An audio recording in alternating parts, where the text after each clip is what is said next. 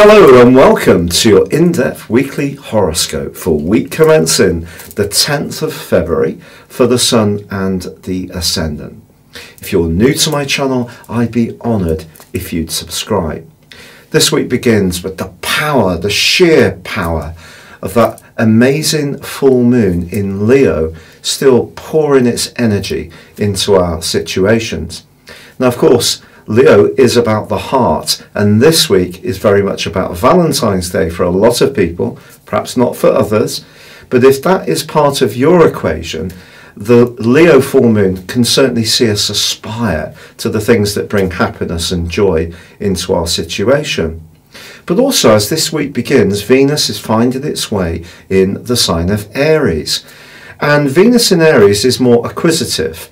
So if there is somebody that you're drawn towards, you may find yourself wanting to take the initiative, particularly as it combines with Chiron, the comet, which is the wounded healer. So if there is a need to have some kind of extra intimacy or warmth in your world, even if you're in an existing relationship, this combination will help.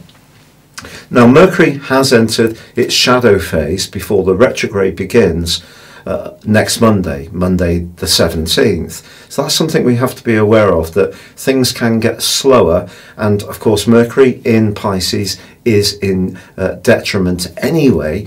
But despite this, Mercury actually forges a beautiful angle to the North Node for the first half of this week, also known as the point of destiny.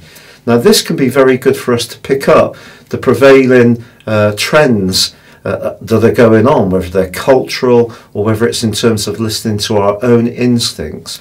And of course, we also have Uranus in the sign of Taurus, which is making us more conscious about our resources as well.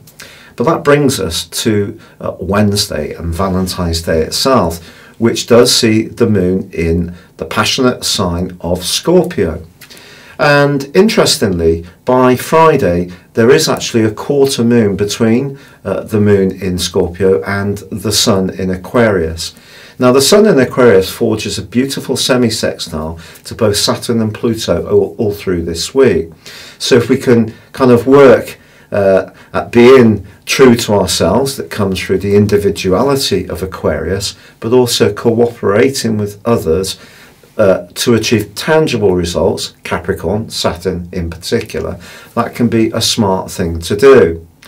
However, Jupiter and Neptune, the two rulers of Pisces, are also forging an almost angelic combination this week. So if we do want to embrace a more spiritual way of being or raise our consciousness, these two can certainly be of great help. But by Sunday, Mars makes its move after a 6-week journey through the swashbuckling and buccaneering transit of Sagittarius into the sign of Capricorn. Mars is actually exalted in the sign of Capricorn, so this is going to be an exciting transit over the next 6 weeks. But for now, as this week draws to a close, I think it can make us more conscious of the more worldly side of our situations. But if you are wanting to bring some enchantment to your world this week, and you are thinking about someone from your past, with Chiron and Venus connecting, just be conscious that with Mercury in its pre-retrograde phase, that if you do want to revisit something, I think it probably needs to be if there has been growth on both sides, both of you see things differently from what brought the relationship to an end. So if you are looking for some kind of repair or renewal, then just bear that in mind. Your specific forecast, Scorpio, suggests that with that potent full moon, which was in the part of your scope to do with your more visible feelings and to do with your worldly interactions, that this week may in part be a lot to do with trying to balance what's good for you and what's good around your more exterior demands. And with the sun still in the sign of Aquarius, which is tender, and the moon moving into your sign on Wednesday, on Valentine's Day, and also a quarter moon in your sign on Friday, I do feel that there could be a little bit of challenge to what you want to do as the individual, but there are ways to progress, not least because Jupiter and Neptune forged the most beautiful alliance this week.